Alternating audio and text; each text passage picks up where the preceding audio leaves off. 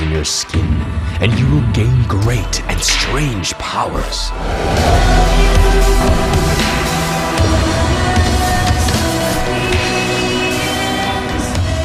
So yes, I'm Jonathan. I'm from Dorkshelf. We're talking with Nels Anderson from Camp Santo. Hey. We are at Gamercamp, and we're talking about video games and design and systemic games. I guess, is that the right term we're looking at?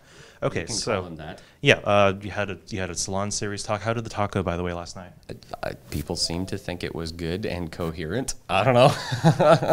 I'm happy with how it turned out.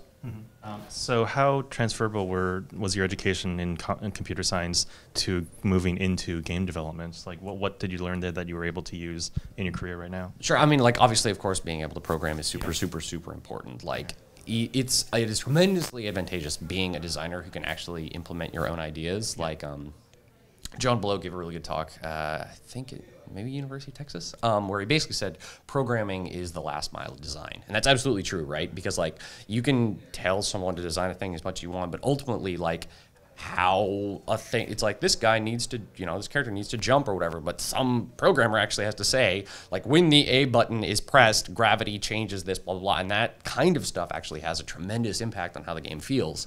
So just being able to kind of do that stuff yourself and not needing to rely on other people to implement your ideas, at least in like a gross prototype way, and then you can say, hey, I kind of made this thing and it's garbage, so maybe we could make it better together now. So that is tremendously important. So that, like, I heartily recommend anyone who, like, is serious about design also at least get some understanding of, like, how to actually do proper programming. You talked about the difference between designer-directed games, where you're kind of led along a path, Sure. and player-directed games, Yep. where there's perhaps a bit more choice and/or agency to the player as to what they want to do to get to, let's say, the end of the game or the end of the level. For you, is there any, like, certain threshold that in a game, like the amount of choices it gives you or the kind of agency it gives you for it to cross from designer directed to player directed? No, not really. I mean, like, the idea there is just like, again, to emphasize, like, it's not a value judgment, right? It's not like one of these things are good and one of these things are bad. That's not what it's about. It's just like, it's just identifying, like, what kind of characteristics does this game have and what does it put emphasis on? And then it's just like, the game, every game is going to exist at some point along that spectrum, right? Yeah. And it's just kind of like, the thing that I think is interesting is kind of the more player-directed side doesn't get explored nearly as much, and it would be cool if kind of people paid more attention to that and explored that territory a little bit more. As far as player-directed, the big thing that gamers talk about now, or, like, I suppose the buzzword, the buzz phrase is choices and consequences.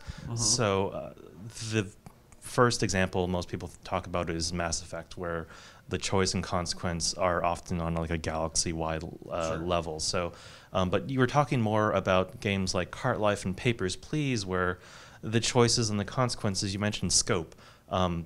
There isn't necessarily a good or bad choice, and the choices have more real-world consequences, if that makes sense, or things that you might relate to in real life. So there's a question behind, do I stamp a passport or deny it?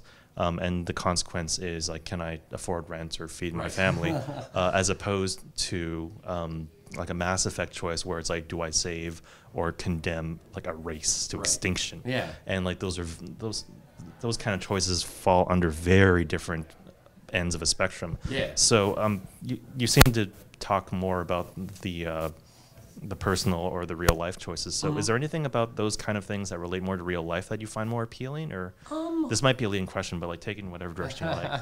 I mean, I hadn't really thought about it like that, but I think that's probably true in that, like, there's some level of, empathy or whatever when you're making decisions that actually resemble decisions you'd make in real life versus something that's clearly fictional. Yeah. But the thing that I think is super interesting about both Cart Life and Papers, Please is what they do is, and I think this is where some other games not necessarily fall short. It's just, they do something different. Because, like, you're never given, like, an explicit, like, oh, it's choice time now, right? Like, every single moment that you're playing that game, you're kind of making decisions that are input that feeds back into the game systems, right?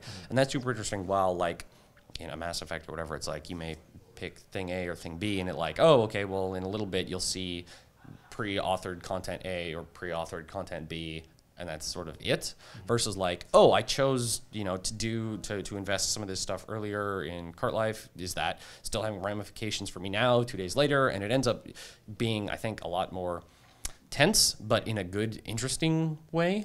And it's like, that's the kind of stuff that I love. I mean, every choice in the game has been authored somewhere, like along the designer's like flow chart of one way or another, or a branching chart. Yeah. How do you infuse a sort of verisimilitude, whereas like the choices resonate with the player as well as in the game and the player characters?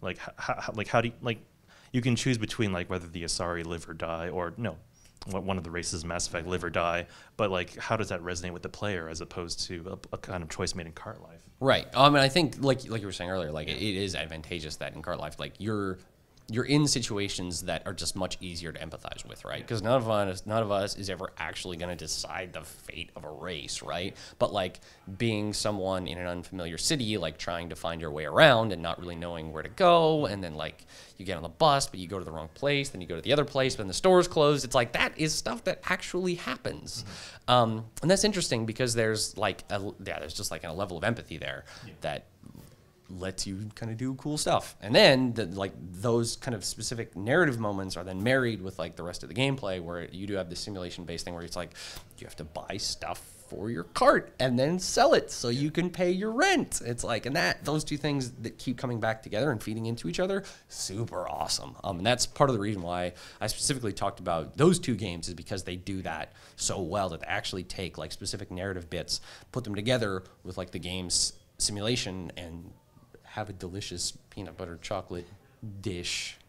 It seems to me that the move towards director designed games, or designer directed games, is that there was this talk. Okay, the stand-up comedian Darrell O'Brien, I think he's Irish.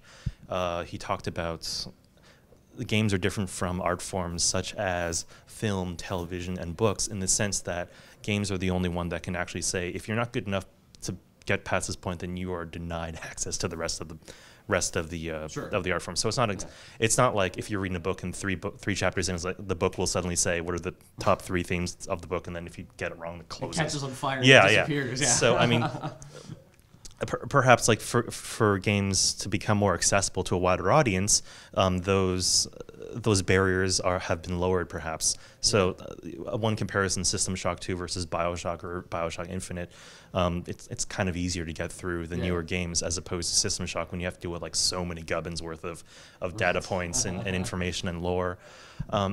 So how do you reach that balance between accessibility of a game and like variability, such as Dark Souls you mentioned as well? Like, yeah, it's hard. I mean, I think that where that can kind of go wrong a bit is when it's like, oh, okay, well, we don't want this game to accidentally be off-putting, so we're going to make sure that people can't do anything wrong, right? So it's just kind of like you keep compressing the player's possibility space down further and further until there's just like this very tiny, narrow band of stuff that they're allowed to do, and that's it. Yeah. And I mean, that can be, again, it can be fine for certain types of games, but it's really easy to do that stuff unintentionally, I guess, and just kind of do it because, we got to make sure people play the game right. Yeah. And I think there's a lot more freedom and like good potential in coming up with, rather than so the thing that I like about really more systemic but still character-based games, stuff like Dishonored, Mark the Ninja, blah, blah, blah, is that the games themselves almost have this natural ballast in terms of like how challenging they are, right? Because the truth is that Mark the Ninja is actually not that hard. But because you can approach the game however you want, people are just kind of naturally going to select the thing that they find interesting and the thing they kind of find more engaging and enjoyable. So even though, strictly speaking, maybe the game isn't quite as difficult, because people are just choosing the thing that they want to do, it ends up just being kind of satisfying anyway. Yeah. And if people want the really hard thing, they can choose the really hard thing. I think that like kind of difficulty and challenge is actually an incredibly important component of games, but it can easily be utilized in the wrong way, right? You were talking mostly about single-player games, or the single-player component of games last night. You said you were thinking of talking about the multiplayer aspect, in the sense that, so there's, a multiplayer games like Halo, Battlefield, they're with more than one player, and potentially more than one scenario going on at once, there can be a huge amount of variability. But how does that fit into your idea of like of systems and games and player-directed experiences when you could potentially have so many different players cutting into each other's experiences, or DayZ-wise actively sabotaging other players' experiences? Like I hadn't. Part of the reason why I didn't talk about the multiplayer thing is because I haven't dedicated really a significant amount of thought to it. Yeah, but suck it out now. but I mean, the thing that is interesting is like a lot of the like if as soon as you put another human agent into a game, like all of a sudden you have this like potentially incredibly complicated source of different types of input and challenges and everything else. Even it could be cooperative or competitive, doesn't really matter. And that provides like so much like experiential fuel or whatever, that as long as you kind of design the game to not just have like one dominant strategy, right? Because obviously if there's just like, oh, there's the one best thing to do, so everybody does it, and then the multiplayer game is awful. But if you don't do that, then you can kind of get away with just like letting the players be the challenge for each other, right? The systems are there to support facilitating a bunch of really different, interesting interactions with each other, right? Like part of the reason why DayZ is so cool is that it's not just blast the other team to win, right? It's kind of like, it's open and broad enough that it's like, are you trying to survive? Are you trying to like do this weird loner thing? Are you going to be like a horrible, treacherous asshole and blast everyone that you can after you lead them somewhere dangerous? I mean, the fact that like all that stuff underpins the player experience and lets them like engage with each other in an interesting way, that's everything you need to make obviously an incredibly compelling game. Thanks so much for your time. Awesome, thank you. Thank you for watching. This has been Jonathan Orr for Dorkshelf in Toronto. We've been speaking with Nels Anderson of Camp Santo at Gamercamp 2013.